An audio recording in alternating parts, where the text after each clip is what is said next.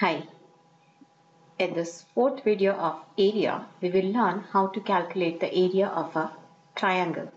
So as you can see, I have already drawn one triangle on the grid of unit squares, right?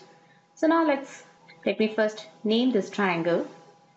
I'll name it as A,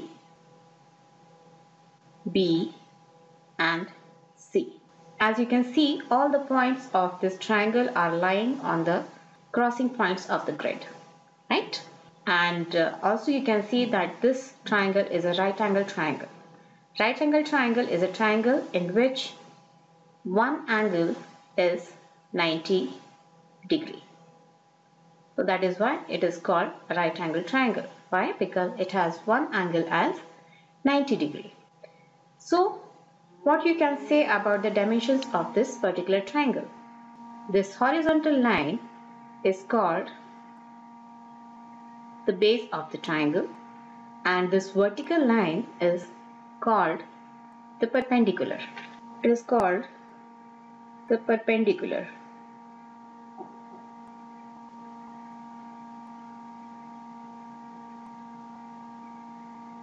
Okay, so the perpendicular is actually a vertical line.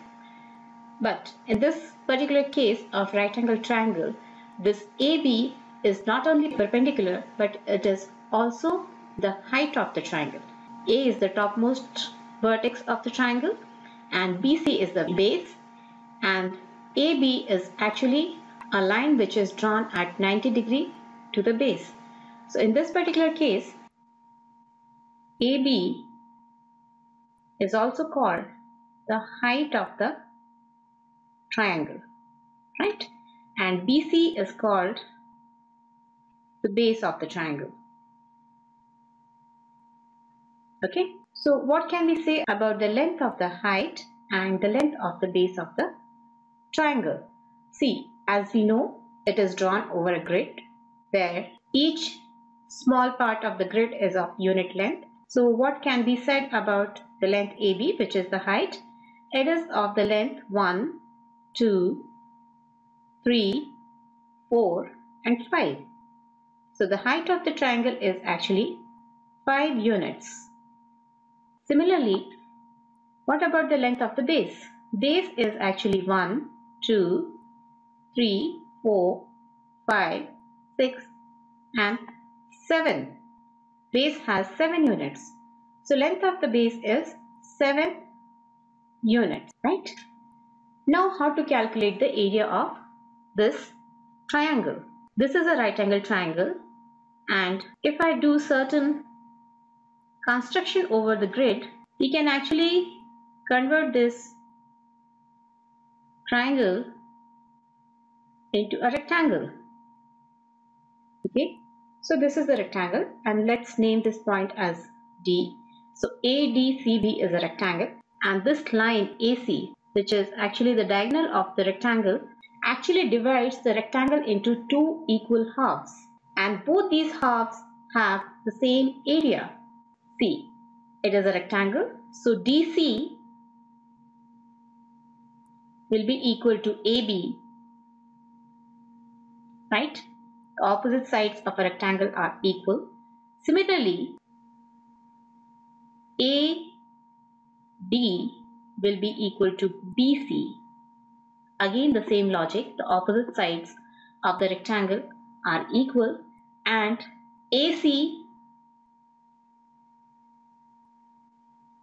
equal to AC. It is the diagonal of the rectangle, which is actually the part of both the triangles. The triangles I am talking about are triangle ADC and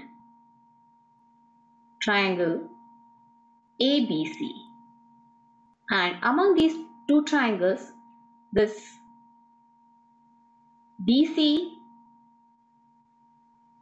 is equal to AB and AD is equal to BC. That means both these triangles are congruent.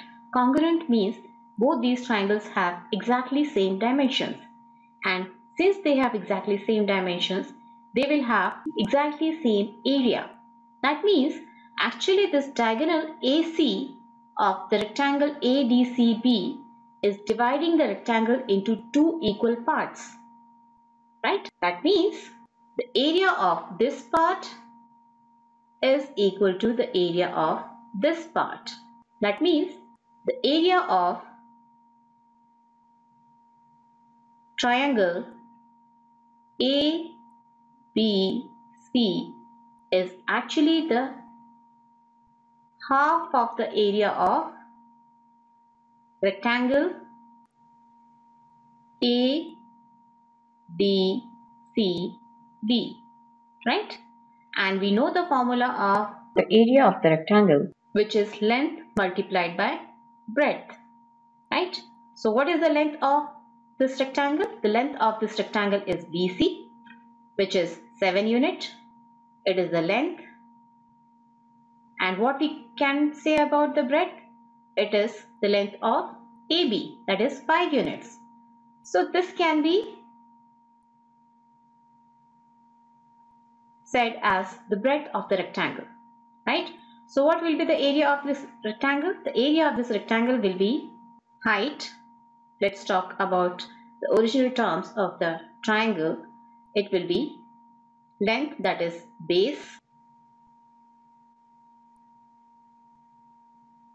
multiplied by height, right? This is the area of the rectangle ADCB. And what about the area of triangle ABC? It is half of this, isn't it? So the area of a triangle is actually half multiplied by base multiplied by height. So this is the formula for the area of a right angle triangle. Okay.